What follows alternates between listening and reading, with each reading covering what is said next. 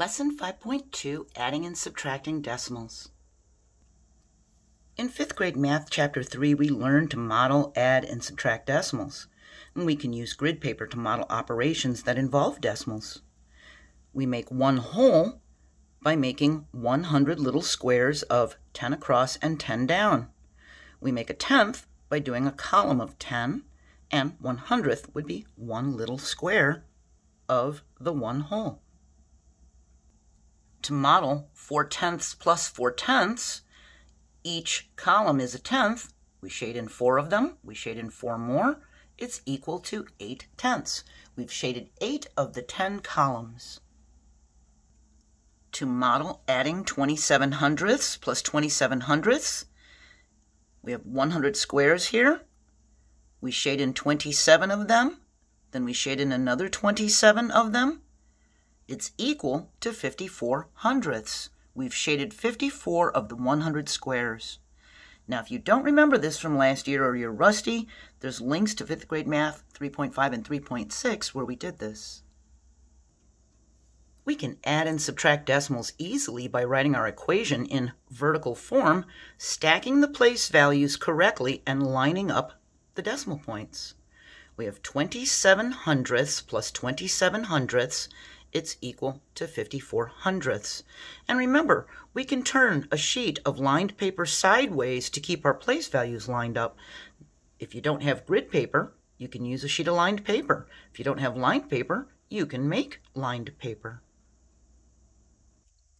If we combine 5 and 19/100ths cups of orange juice with 2 and 75/100ths cups pineapple juice in a pitcher, how much total liquid is in the pitcher? We think the juices are combined and we need a total, so we add. We have them stacked nicely with their decimal points lined up. We add just as we would add regularly for an addition algorithm, and we regroup when needed. We make sure our decimal point is there, and we remember to label the answer as cups because we're talking about the quantity of cups of juice. And we can estimate to check by rounding each number to the nearest whole number. We could even round it to the nearest tenth. 5 and 19/100ths can be rounded to 5. 2 and 75/100ths, that can be rounded to 3. That's 8 cups, and 8 is close to 7 and 94/100ths, so our answer is reasonable. And we learned about rounding decimals in 3.7 back in 5th grade. That'll be linked in the description too, as a refresher. We can write 8/10ths as 80/100ths or 800,000ths because the size of their shaded area is the same. The size of the pieces that are represented are different.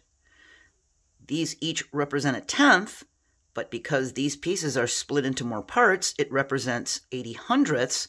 And here, each 100th is split into 10 little pieces, so this represents 800,000ths. Each square is the same size, each big square, and the same amount is shaded pink. They all represent the same amount of area. That means being able to add zeros to the right side of a decimal number will help us to subtract decimals. If we see 8/10ths minus 165,000ths, we can add some zeros as placeholders. Then both numbers will have the same amount of digits and we can subtract. And when adding decimals, we can write zeros to the right of the decimal number. If we see this, we can put zeros as placeholders so they'll have the same amount of digits.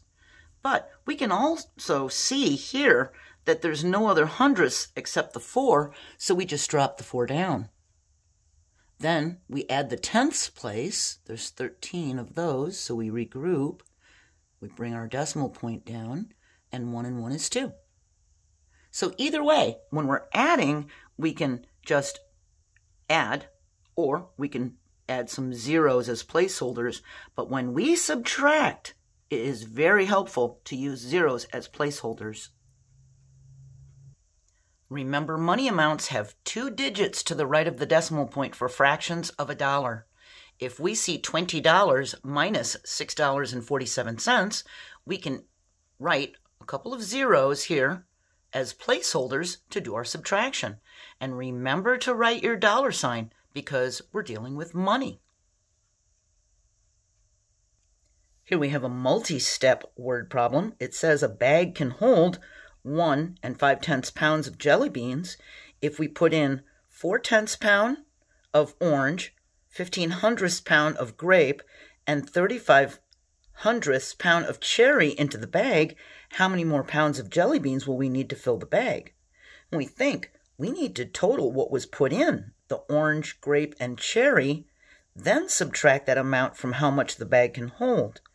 We add the 4/10, we put a 0 here if we need to as a placeholder, and we have 5 and 5 is 10. We regroup.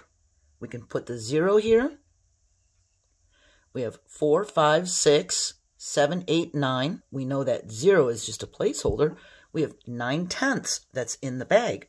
We can subtract 1 5/10 minus the 9/10 to see we have 6/10 pound more to fill the bag. So now we've completed this lesson. We're going to move on to multiply decimals.